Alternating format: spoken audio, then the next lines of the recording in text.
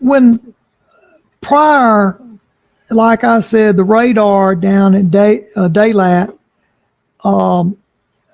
didn't pick it up, but one of the flights that they had going over towards Cambodia, they find this, they see the plane, and they sent me down there to try to make out what's going on, because it was a paranormal event.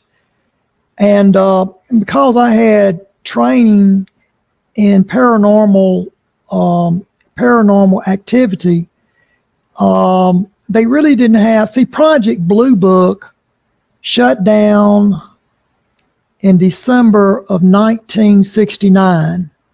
That's when Project Blue Book shut down. And Project Blue Book was primarily within the United States. Okay. And so you have some guys that are from Area 51, they're wandering around in Vietnam, and I just happen to be one of them, and just happen to be in that area. And that's where they had all the scientists and physicists that was at Dalat. So they were utilizing me for that period there. And they had a few years prior. You have to remember, 2 UFOs sunk a patrol boat down towards the DMZ zone, and it went out around the Tiger Island, and it attacked a New Zealand patrol boat, Coast Guard boat, called the Hobart.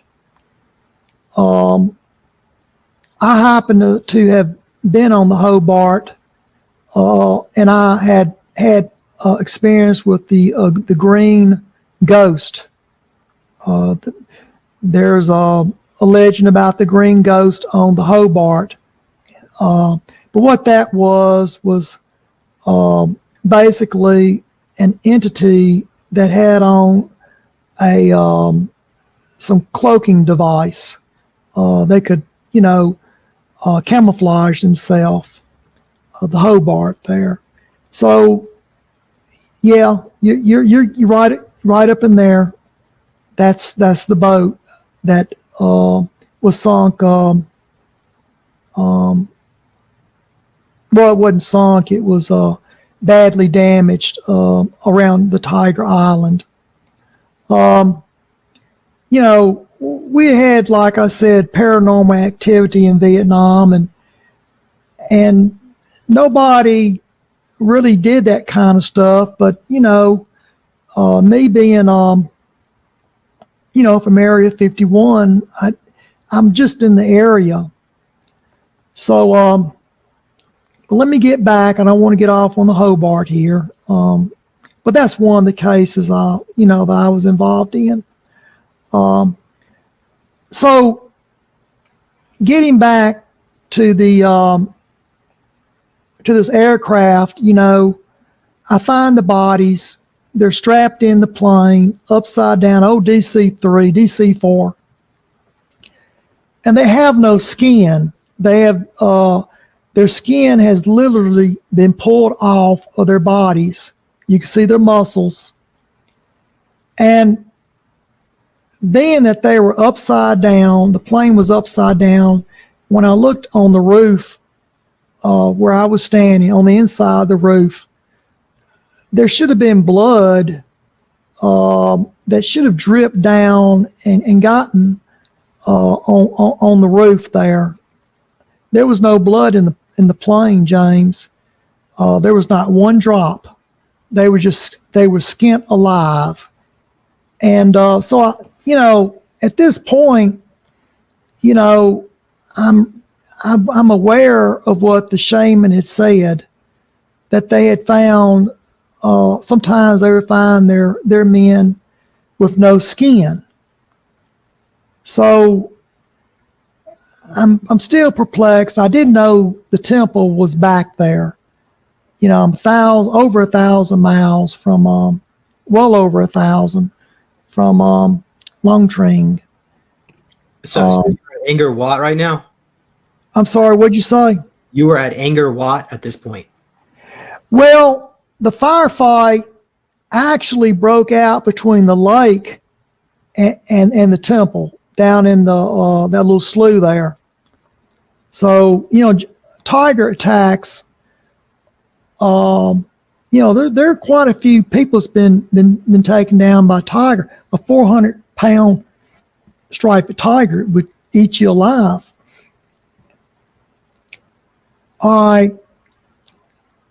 But while we were trying to get back to our initial point, the radio went off, and it's the 506, and they said, and we were the nearest ones to them.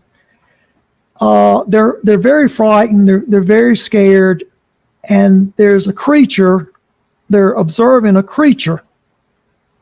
Okay, they thought they were going to go in there to hunt down the Khmer Rouge, and instead they've encountered a creature. So, me and the other guy, we're on foot. It's going to take us a day or two to get up there.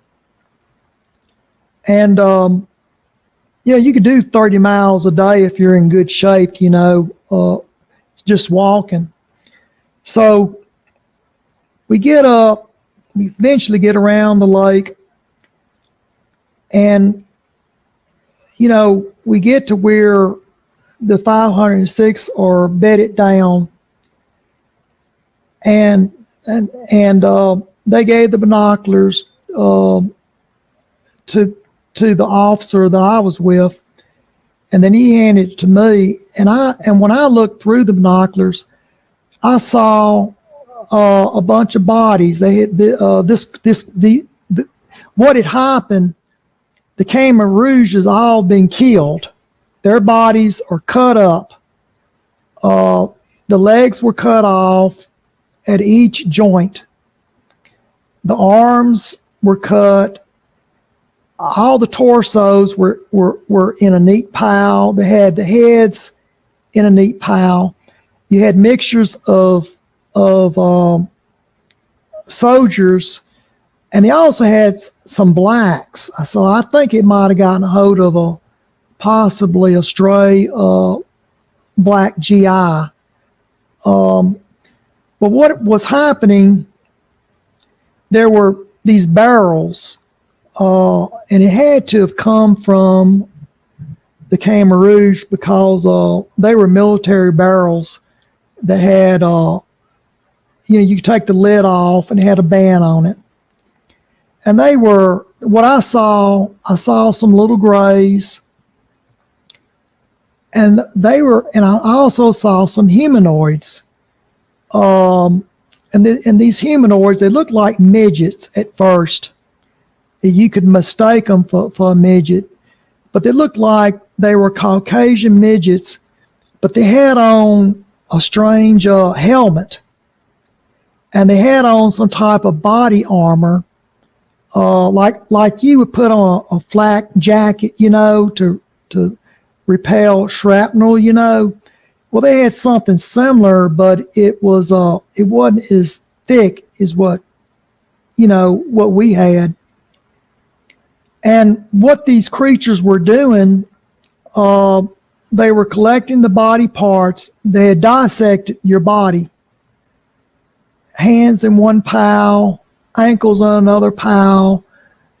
Just every joint that you could bend is what was cut. And the cuts were not bloody. They were cauterized, like a laser cut. Similar to what you might see, like the cattle mutilation that has occurred in the states here.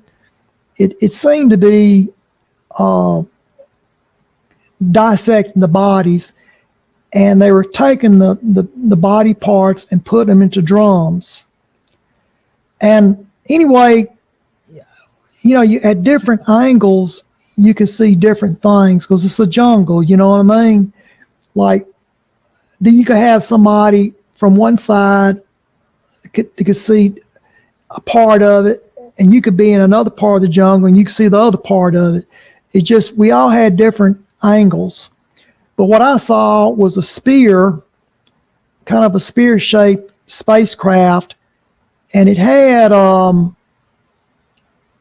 want to say it had 4 legs. Some people stated there was 3 legs to the craft, but what I saw was 4 landing legs.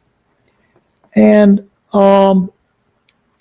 it was a spear, and that was the spacecraft was in my sight. So what happened when the order was gave to open up fire on them? And I don't know who fired first, but they had the 506 open up fire on them. This is right after we got there, and there was a firefight that occurred, and one of the humanoids was shot in the head, and it was killed. But between the helmet and the neck area, there was no protection. But if you had shot with the suits on, if you could take a high-powered slug and you could shoot them in the torso, and you could it didn't phase them. Okay, our weapons were useless against the suits they had on. But what happened is startled the creatures, and a firefight broke out. Some of the creatures came out with weapons, and they were firing their weapons, and the 506 they were firing was returning the fire to the enemy. And they grabbed the humanoid that had went down, and they pulled him back onto the craft. And then I heard a humming noise, and it lifted up, I would say about 60, 70 feet in the air. And what I'm seeing electrical discharge similar to the Tesla coil. If you ever seen the Tesla coils, they give off like an electrical. It's not like, it's kind of like lightning, but it's giving off lightning bolts. And the lightning bolts are changing color. Some of the lightning bolts were green, and then it would change to red, and then back to yellow. And then it was just sitting there, it was humming, and it let out some type of an audio alarm. It was a high pitch, an acoustic weapon. And immediately everybody dropped, or at least I know I dropped my weapon, and I covered my ears. It was the most painful event I ever had. It hurt my ears real bad, and if you had encountered it, you would fall. If it had landed in a football stadium with 10,000 people in it, and that audio alarm was to go off, you've seen 10,000 people fall to the ground. It was that kind of intense pain. And so once it let out this audio alarm, it went from a circular, the craft was circular like a spear. It turned into what I saw was like a diamond shape. And I'm thinking that was the force field, that when it put the force field on, I could see the spear turn into a diamond. And it was a very, very intense light. And it's kind of like a prism, you know, that if the sun hits it, it sends light off in different angles. And this thing descended into the air, and it went off. Okay, well, by that time that it left, it took us a few minutes. It took me at least a few minutes before I could get up, and I was real sick. I was nauseous. I was like vomiting, real disoriented. Okay, it took me a while to get up, and I'm puking, and my ears are hurting. I'm still, it's ringing. I can't hear anything for the ring in my ears. But eventually, I was able to get up and get to the other members of the 506, and the bodies and the containers were left behind. Okay, when this craft took off, the kangaroos, their bodies were left behind, and everybody is shook up pretty bad. You're thinking you're fighting the enemy, and you're not fighting the enemy. So, after we got organized, I told me and the other officer were talking, and it was determined that since the parachute was about a few days south of me, somebody needed to go back out there and try to, find if, the individual from that parachute, could have survived the jump and may have been trying to walk out of the jungle. So might have been injured. May have gotten out of the jungle. But that was kind of, like I said, my first thought, a tiger might have got him. But the other officers said, well, maybe he's still alive. Maybe, he's injured and he's trying to walk out. Jimmy, did you go by the name of Rambo at this point? No, I went by the name of Dutch. If you watch the movie when Arnold Schwarzenegger, he uses the name Dutch. Well, I was using that name Dutch at that time. But getting back, it was determined that I was going to go back down the river and try to locate this diplomat that might be injured and walking, and if all else fails, I was going to build a raft, get into the river and travel at night, because you can travel, nobody can see at night down the river. And if it did start to rain, the river, it takes a while for the river to build up speed, but eventually, I would float back down the Tony Sap River to the Mekong River, and then from there, just, come on back down through Cambodia back up into Vietnam. And even if I was out in the river, they would just see me by helicopter or by plane. So when I was on my way back,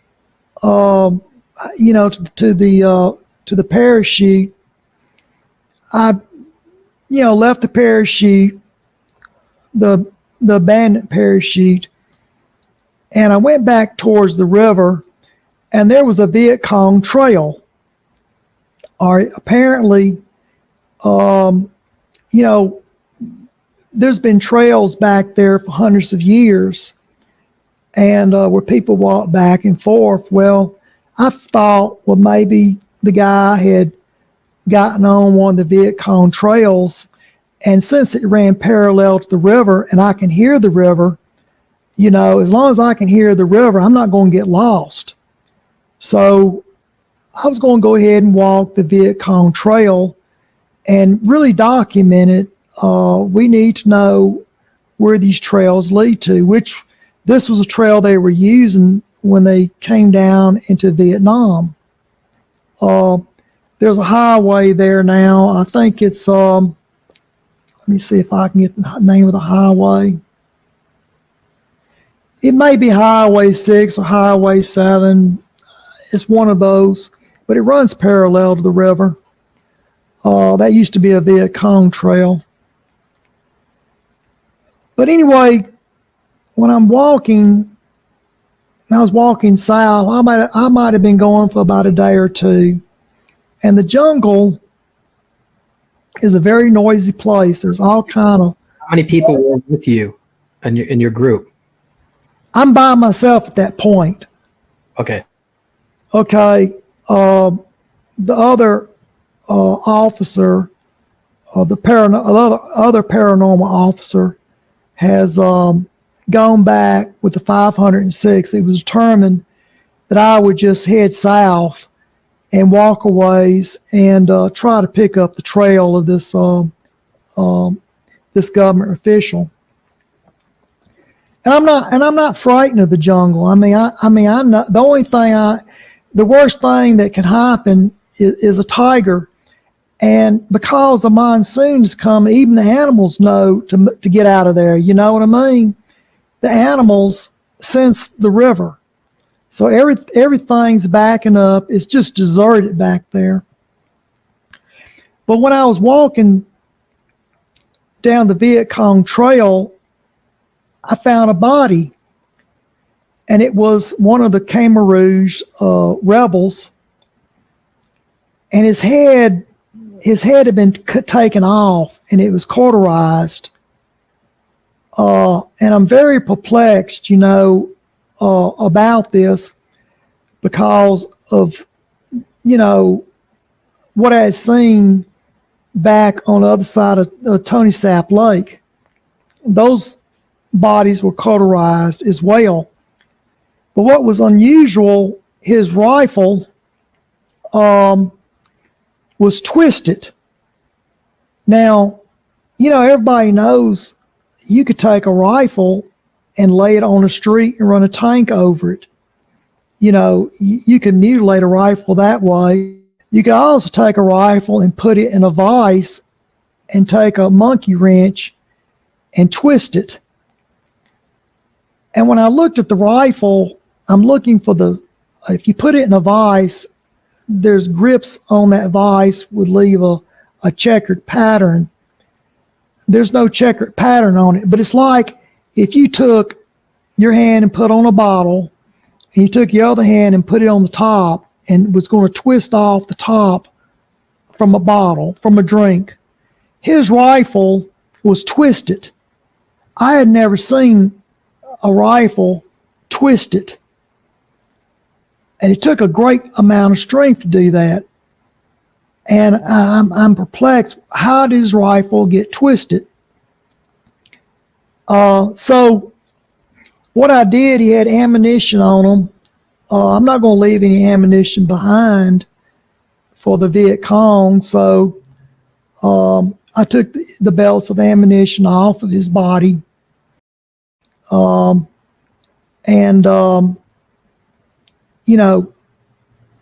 Took it with me and went ahead and left, going south.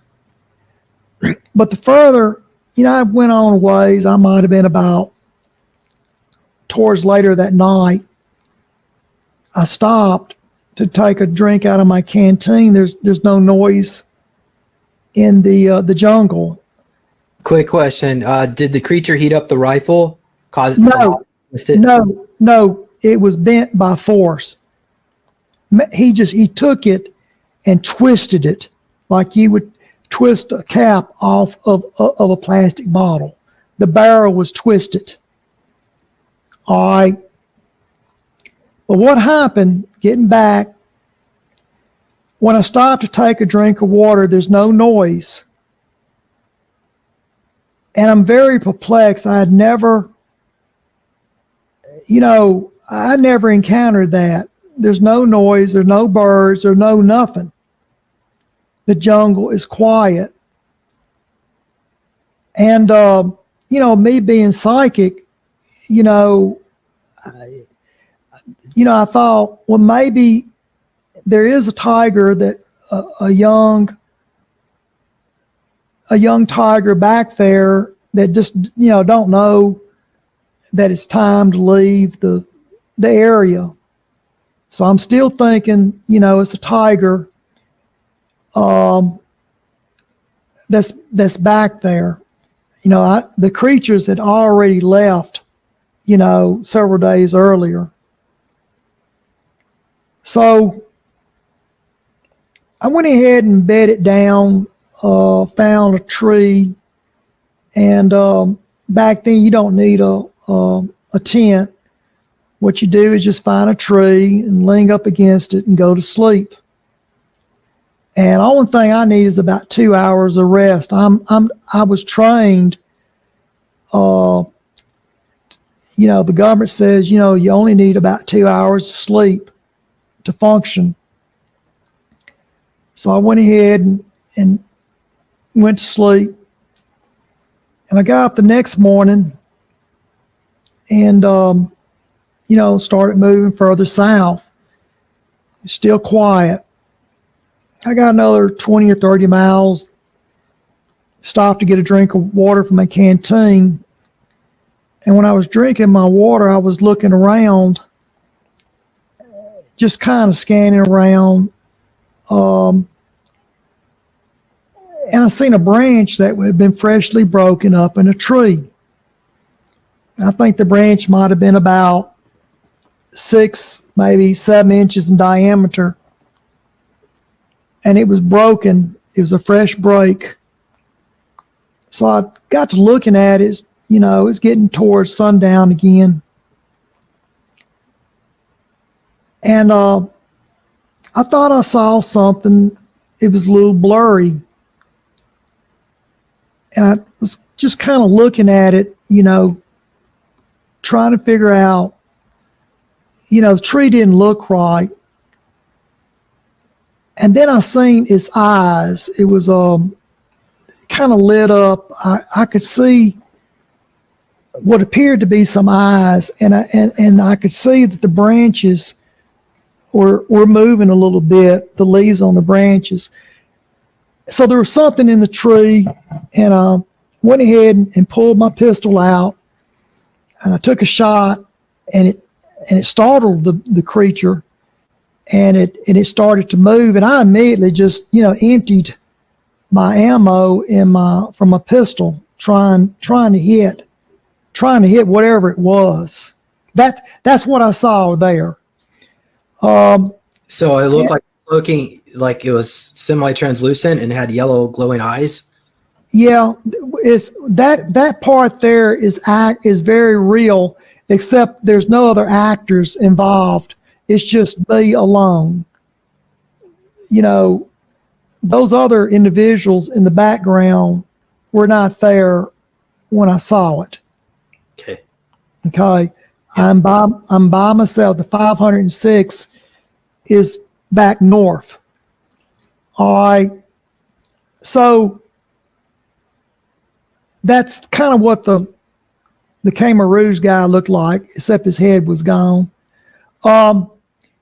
So I know there's something in the jungle at that point, that I'm not alone. I don't know, apparently when the spacecraft took off, it might have left. He might have been with that spacecraft, and he was just simply left behind. Okay. So he apparently was left behind, and it's just me and him in the jungle. So what happened, James, is, I'm trying to get back to the river. Okay. I really need to try to get back to the river. I'm at this point, I don't have no more ammunition on me. The ammunition I do have is what wouldn't fit my pistol. Okay, it's a different caliber. So I have that ammo on me. And when I went on several more miles, and I came upon a bush. It was a cocaine. And I thought, maybe the Khmer Rouge, they were using this, this cocaine. And I was familiar with cocaine because when I was in South America, Manuel Noriega, I've been all down in the jungle, down where his base camp was, and I knew what cocaine was, the leaf was. So I went ahead and picked some of the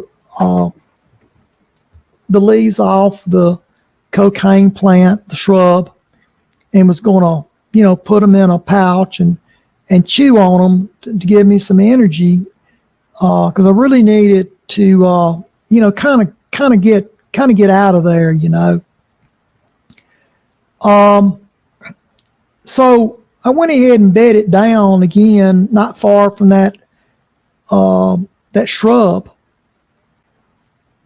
Next morning, I got up and walked back onto the trail, and the bush that was loaded down with the cocaine leaves, there wasn't a leaf on it. So sometime during the night, the creature went to that bush.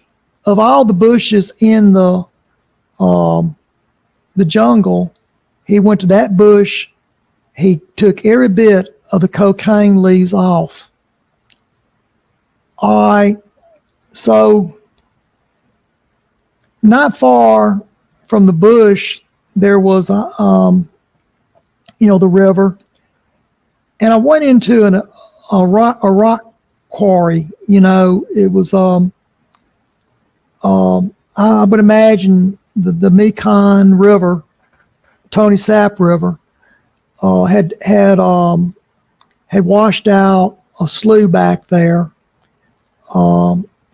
and there's a pile of rocks, and there's a big tree that fell across a gorge there, and apparently this might have been. I'm thinking it might have been an old base camp for the rebels there. Can you please why do you think the creature took all the cocaine from the plant? Well, I'm getting to that, James. I apologize. I'm kind of building up. So I get back to what I believe to be an abandoned rebel camp, and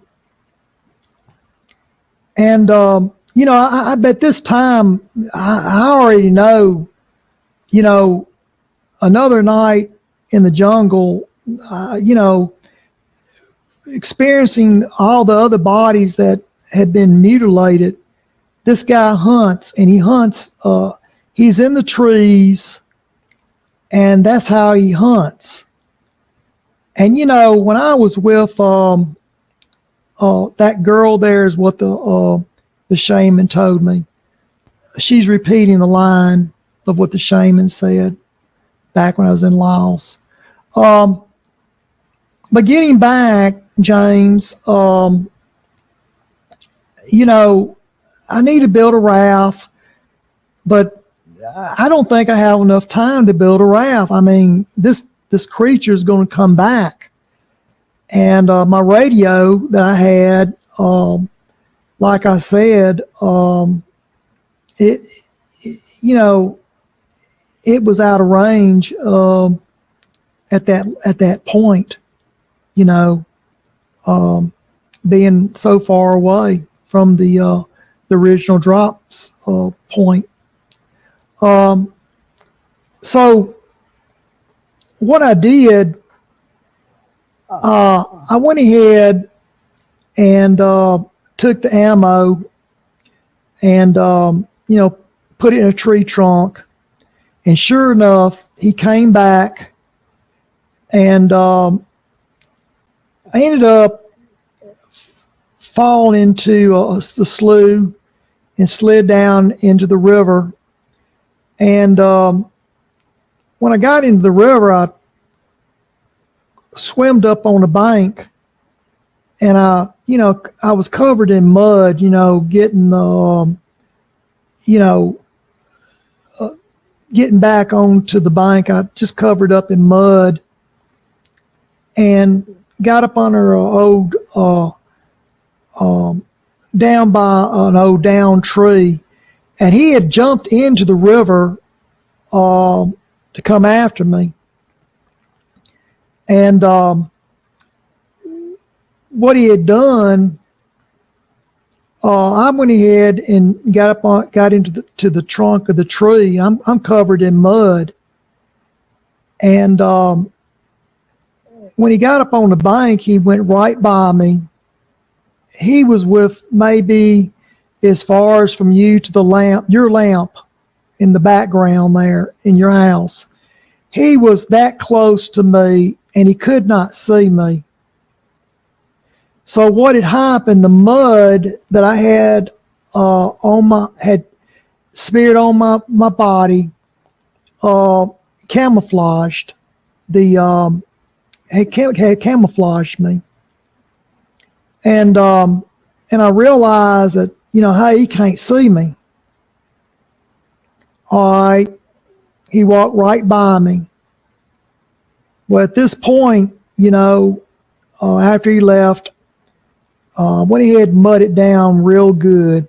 Because I've mud it down before when I was with the Hmong tribesmen to keep insects off. And I never did use insect repellent when I was in Vietnam, because I was always concerned a tiger would smell me.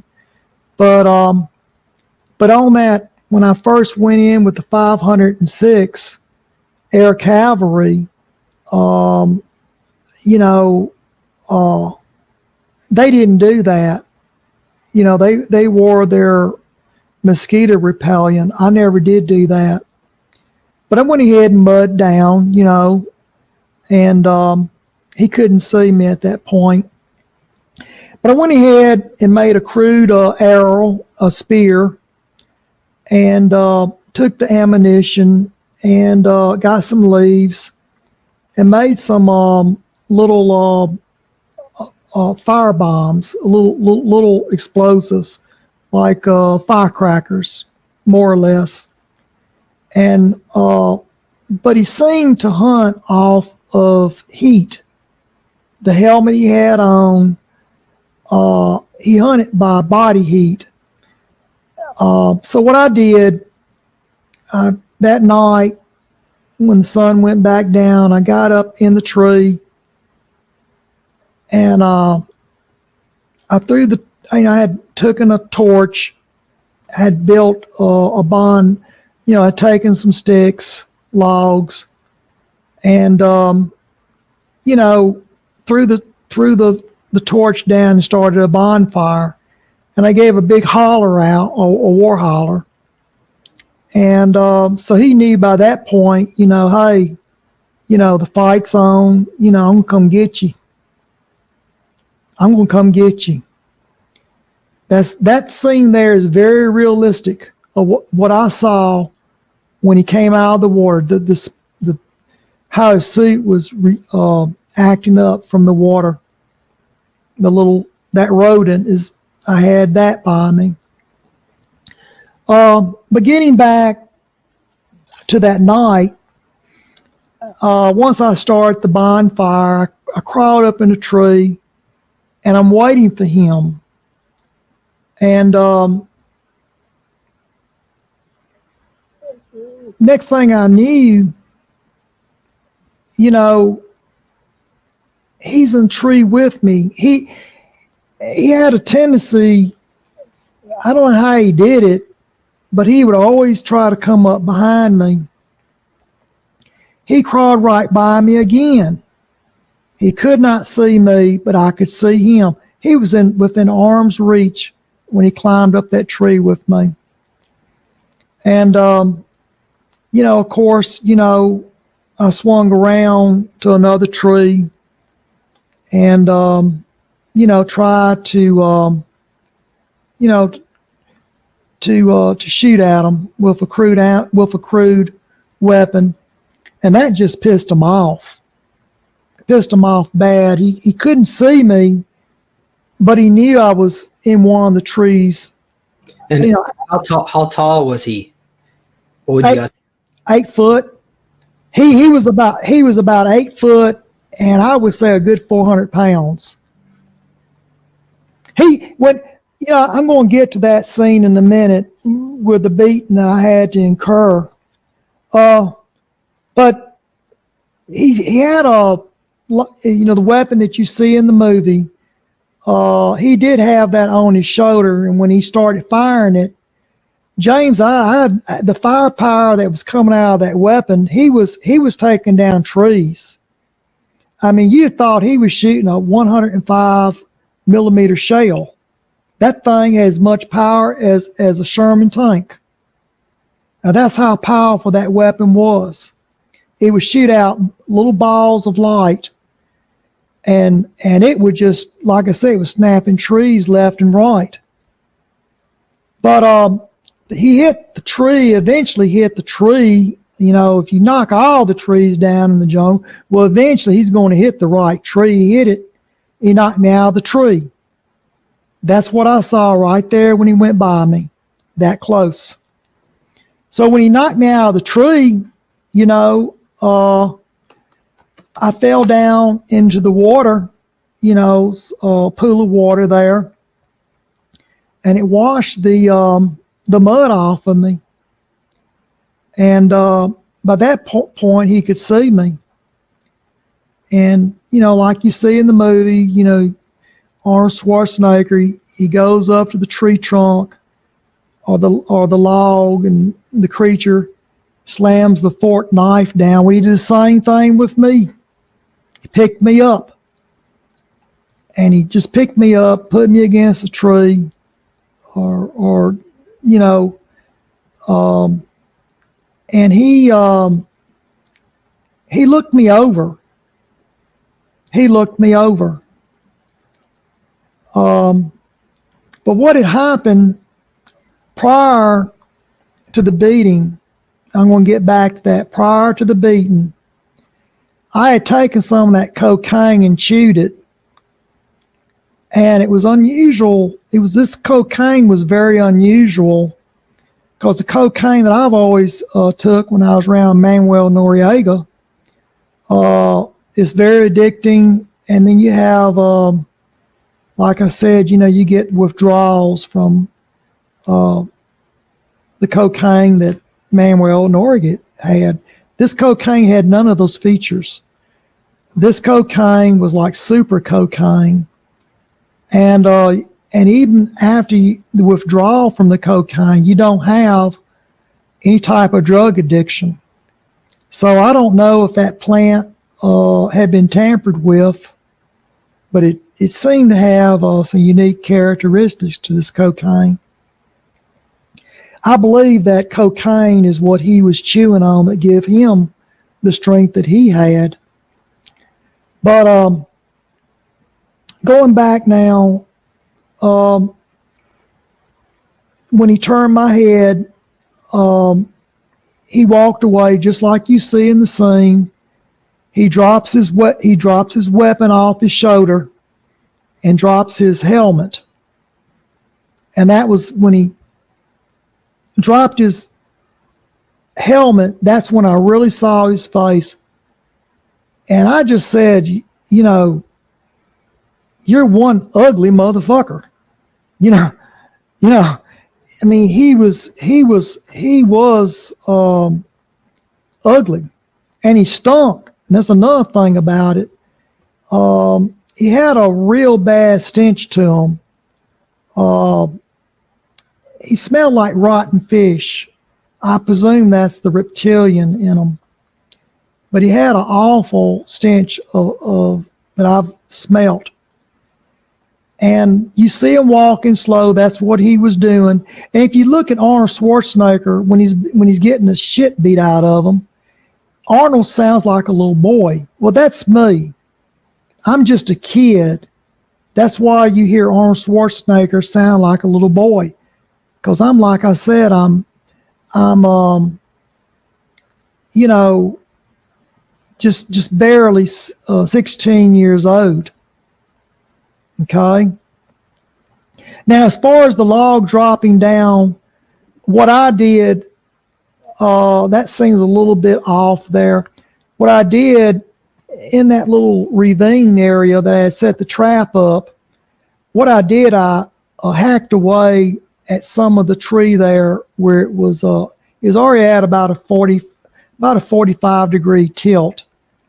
So I just weakened the tree by taking some of the wood off of the top of the tree, and the log, that's what fell on them there. But that part about where he's spitting up the blood, that's the type of blood I was seeing. It would glow in the dark.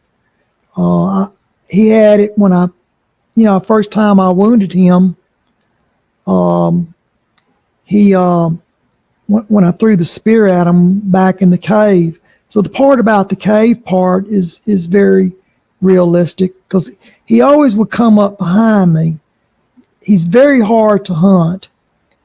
But when he was James, when he was there dying, and this is what really has, I've had over 50 years to think about it. And I said, well, what the fuck are you, And he reached over to the little band on his arm, and, he was typing in to the little band like you would type into, like you text somebody, and it gave out a low tone, and it just repeated back, well, what the fuck are you? And so while he was there dying, he started laughing. He started laughing at me, and that's not a good sign. And the band that he had on, went into some type of a countdown mode, and it, by that point, I'm ready to get out of there. I don't know what's going on with this. Some type of what his armband is getting ready to do. And as I was running away from him, I had some type of an electrical disturbance was going on. And what was happening, it was similar, like I said, to a Tesla coil, except it was more like lightning shooting from the ground up into the sky. And it was similar to a spider web. It was getting larger and larger and larger. And as I was running from him, trying to get down into the other ravine, I could feel these pelting going on my back, similar like you would go out before, like you're getting ready, you're in a rainstorm, and it's raining real hard, and you feel the raindrops pelting you in your back. All right, so I'm feeling some pelting going on in my back, and then I jumped down into the ravine, and there was just a massive explosion, and I'm below the land area there where the blast couldn't hurt me. But what happened, the blast, and it was more similar to a thermobaric explosion. Now, for people who don't know what a thermobaric detonation is, it's the strongest device that you can pack that's not nuclear. It's a specialized explosion, but it's not electrical. I'm just comparing it to a thermobaric explosion. And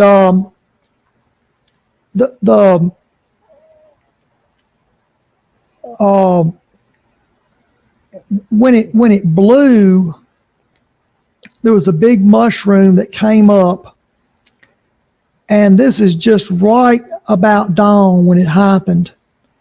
And there was a helicopter, like I said, that was trying to go up down the river. They thought I was out in the river, and when they saw the mushroom cloud that came up, they knew that, hey, there's something going on, here.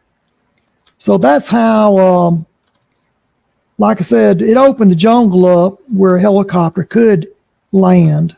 There was no place for a helicopter to land until the bomb went off. So once I got back onto the helicopter, I'm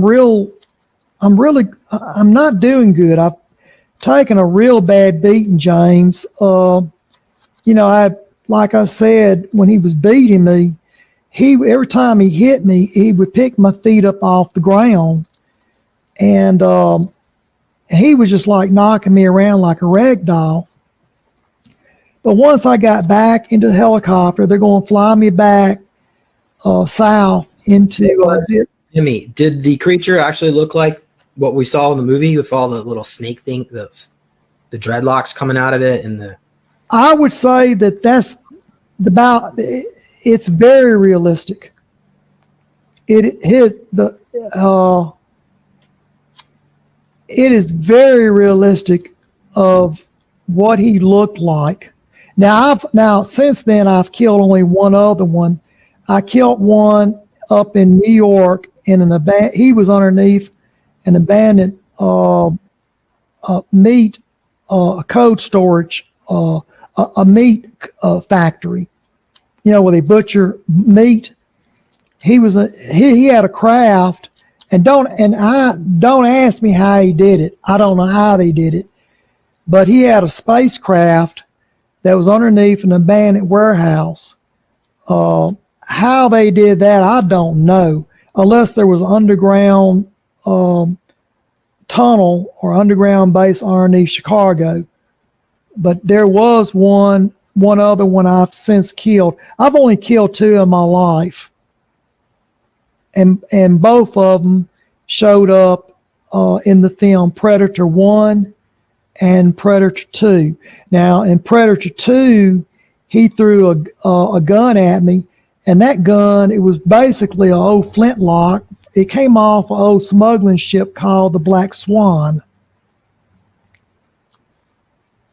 And if you watch the movie Lost, Dharma, there's a ship called the Black Swan. It's in Lost. Have you ever watched Lost, that sci-fi series? Type in Dharma Initiative.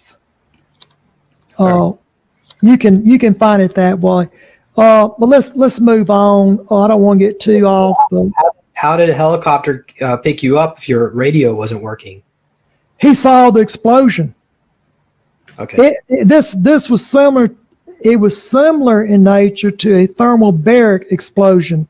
He opened up that jungle, and it probably changed the course of the river because it was already in a little slough to begin with. So what happened was the river just changed the course of the river, and it went back into the slough. He opened the slough back up, so the course of the river was changed. And in fact, for a while there, the river flowed north instead of flowing south. I mean, the explosion had a strange, and I'm going to get into that. This is something very unusual. The explosion magnetized me very heavily. I was like a capacitor. Okay, so when I got flown back down into South Vietnam, they brought me to a corpsman, and I'm walking, so it's not like I don't even think if I remember, I don't even think they had CAT scan machines back then, but I was walking, but I had, when they got me down towards Daylat, my shirt, the explosion, like I said, I didn't have a shirt on. I had these strange welts on my back and on my arms, this welting, and when the corpsman took an IV, I laid my arm out for him to stick the IV into my arm. When he was getting ready to put the IV into me, it was electrical discharge. He got shocked real bad. It's similar like if you have some cheap carpet and you're barefooted and you walk across that carpet and you reach over to touch something. You ever had, like an electrical discharge on your fingers? You feel a pop. You ever had that happen to you? Well, I was electrified, and 2 or 3 times he made an attempt, and after about the 3rd or 4th attempt, he said, "Look, I can't give you an IV." So I ended up having to take the IV that he laid down on the table, and I had to insert my own IV in the arm to get some plasma, because I was, pretty dehydrated. I had taken a horrible beating, James. And so for, I took a bag or two, and I was real sore for a couple of days there, just barely moving. But one of the strange things that occurred when I would get around a radio, the radio, they had interference. But if I moved away from the radio would act normal. Now, back then, they had old tube fluorescent lamps that were in the ceiling. And I could walk down a hall, and even with the lamps off, there's no power to the fluorescent tubes. When I would walk down the hall, the fluorescent tubes would light up. And it's kind of like a bulb, you got a bulb going out in a fluorescent lamp.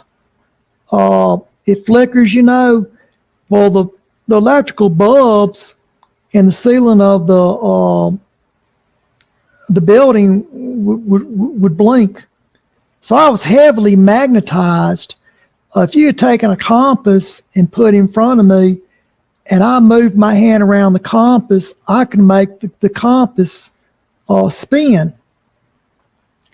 So, after a couple of days, a week or so, I'm feeling a little better. I'm still sore, and I got up, and hey, I'm ready to get something to eat. I'm going to go ahead and try to go back to work. And I went down to the nuclear power plant. I'll never forget this. The scientists all got scared, the physicists, and they bolted the door to the nuclear power plant, and they wouldn't let me in.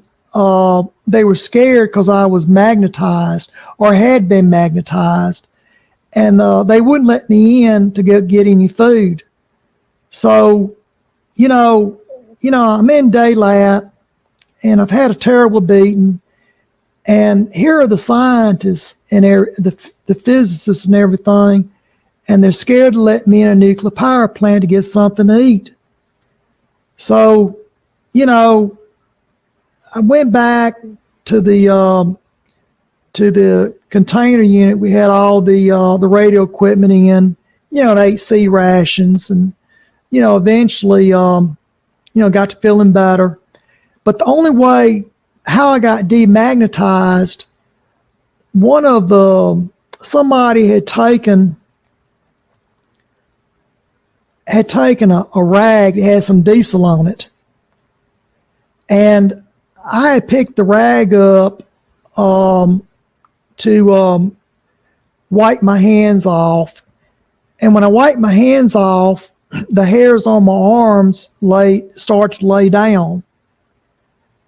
And when you're magnetized, your hair stands up on your arm, it stands up on your head.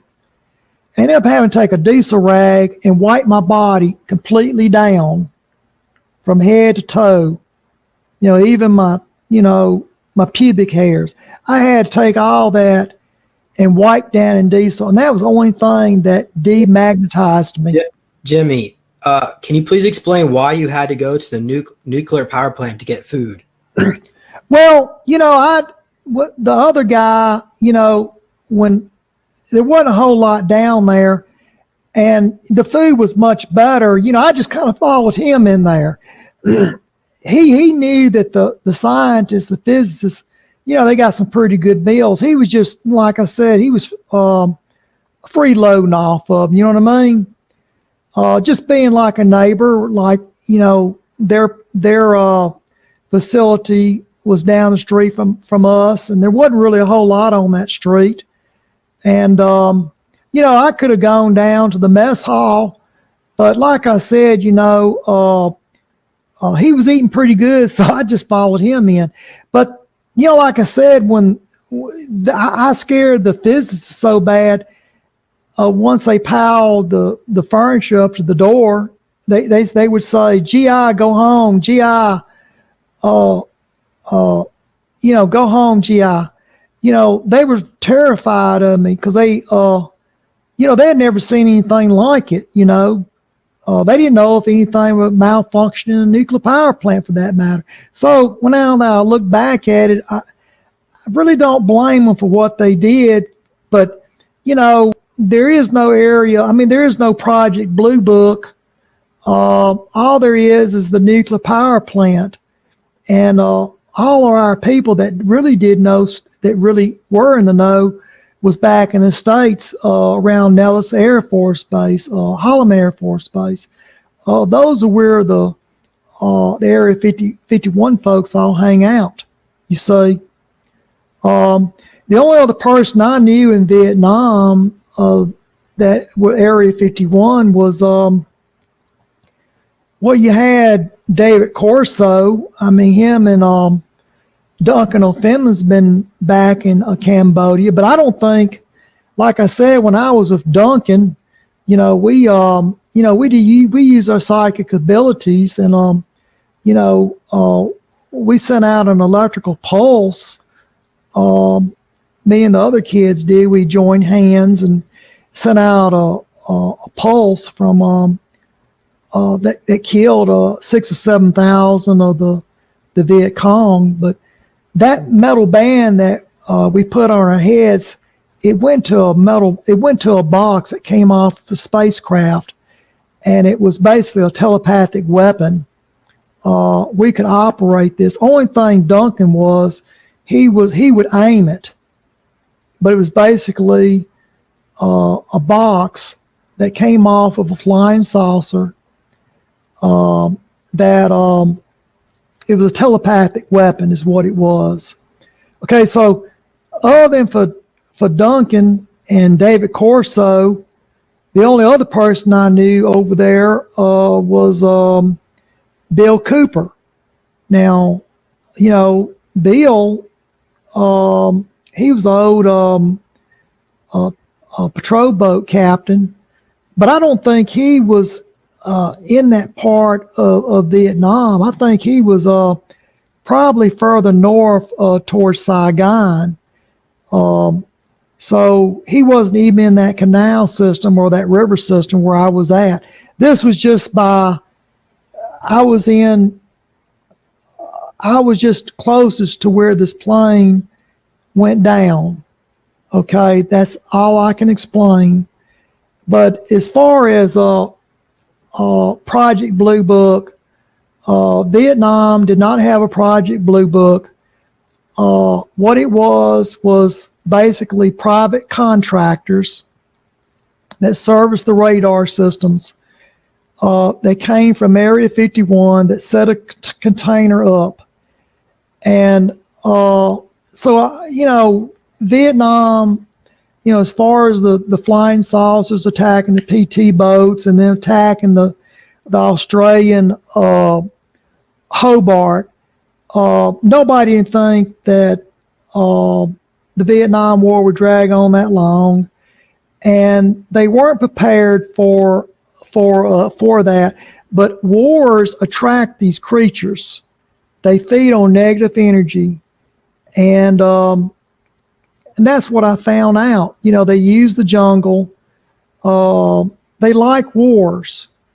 That's what, if you die a violent death, they like they feed on a negative energy, and that's why I say about the temples, you shouldn't try to channel, because they will attempt to.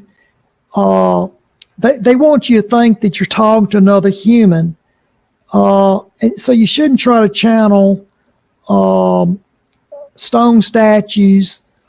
There's a reason that there are stone statues. There's a reason you see all those strange pictures on the Great Pyramids of Egypt. These are genetically modified creatures,